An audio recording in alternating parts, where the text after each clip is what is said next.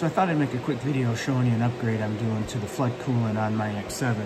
So I have the carousel style tool changer, which uses this manifold on the right hand side of the spindle to put coolant on the tool and clean chips and whatnot. With the carousel style, it slides over, as you guys probably are aware, and so on the left hand side you can't have any nozzles. So if you have the arm style tool changer, you have a manifold that goes all the way around the spindle and sprays coolant in 4 directions, right? They're all 4 corners of it. Real quick, so this this works okay for the most part. There's enough coolant that comes out to blast the chips, even if you're cutting on the left-hand side of a part. It's never a problem. However, when you put the 4th axis on, and sometimes even other things that might be on the table, if you got 2 vices or whatnot, or even if you're trying to get closer to a part, sometimes this interferes, and I've never really cared for it,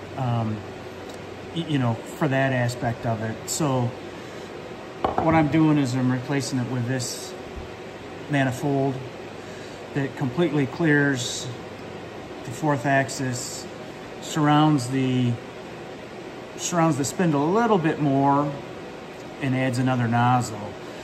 So if you're a member of the Facebook group, you'll see several guys have done something similar. So this isn't some great invention that I come up with. I'm basically copying other people that have already made some, except for I incorporated what I wanted in it, or what I liked of a couple of the different designs. So pretty simple nozzles. You get an extra nozzle, which is nice.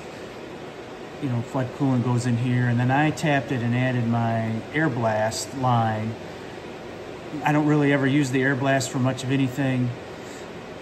Occasionally when you're videoing, to make a video, it's nice to use that instead of flood coolant, because obviously you can't see anything when the flood coolant is going.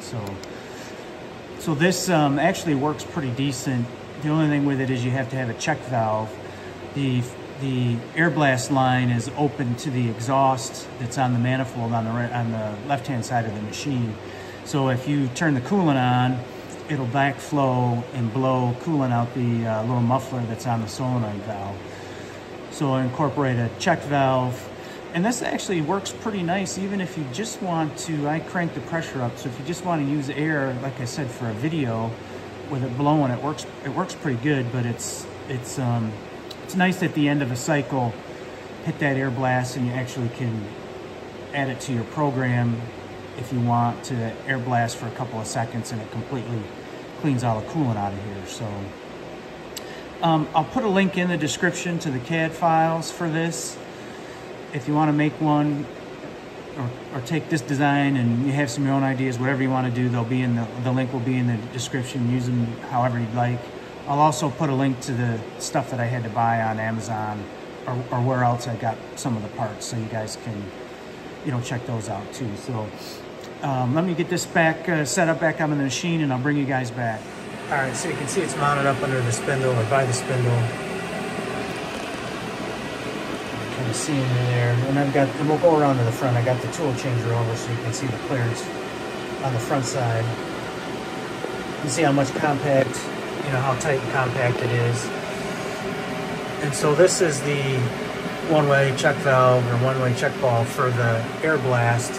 And then I ended up adding this shut-off valve for the coolant. I discovered that if you would run the air blast for a while, like if you wanted to, make a video and be blasting on a tool, it would start to siphon some coolant out of that hose and blow coolant then. So I ended up adding this, which required, changing a contactor and stuff. And if you guys are interested in seeing that, put something down in the description, and I'll make a quick video showing how this is wired up and the changes that have to be done. So let me move around to the front here, and I'll show you how the clearance for the tool changer.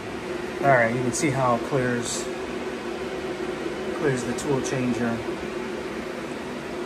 and it's the same distance in the front and the back of that clamshell design that opens it up. So, and then I brought this over so you can see the difference. This would be mounted, you know, roughly in that same spot and would hang down. And you can certainly see how much more compact this is and how much more room you have if you have something else on the table. So